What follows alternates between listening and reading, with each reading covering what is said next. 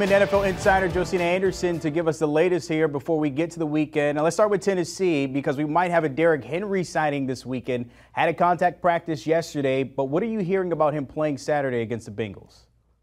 Well, first and foremost, everybody has been on the Derrick Henry watch since he suffered that injury to his right foot week 8 against the Colts, missing the last 9 games of the regular season, suffering that right foot injury to the 5th metatarsal area, which is known as the Jones fracture.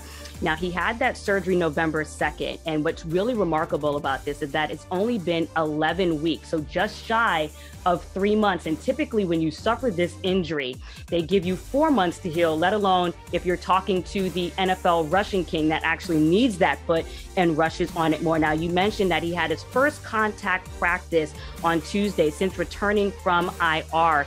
And just based off of looking at the video from this practice and also having an opportunity to talk to Dr. David Chow, who, as you know, is on Twitter and is Mr. Pro Football Talk and used to work in the NFL for over 2 decades. Just wanted to get an assessment of what people are seeing based on how he looked in practice. I also agree that you can tell that he is favoring that right side when he tries to cut and run on the right side versus the comparison to the left. So you can see that there is an awareness that he suffered that injury. And also just from the standpoint of when it comes to what his endurance is going to be, what his duration will be over 4 quarters. Now, Derrick Henry remains shy and coy as to what his exact availability will be on Saturday.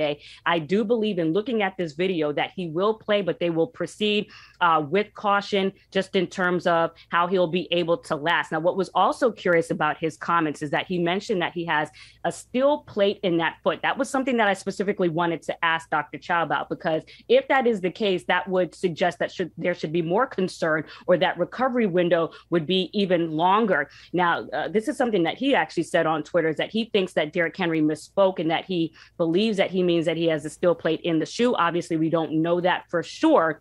But you would think that if that's the case, that there would be some effect on his mobility and his ability to roll through the foot. Typically, when you have that surgery, there's a screw that's inserted on that side.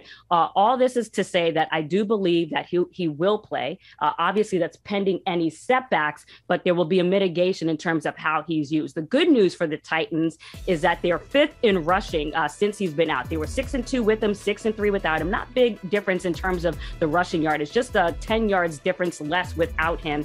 And Deontay Freeman has been able to lead them in rushing, getting 566 rush yards, 3 touchdowns with 133 carries, going with that running back committee approach there. So that's something that they can continue to lean on and have them just to amplify. I mean, obviously they were able to attain the 1 seed in the AFC without him as well.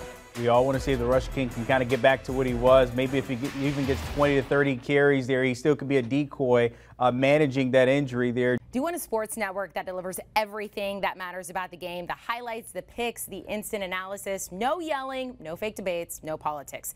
Hit the subscribe button and never miss a moment.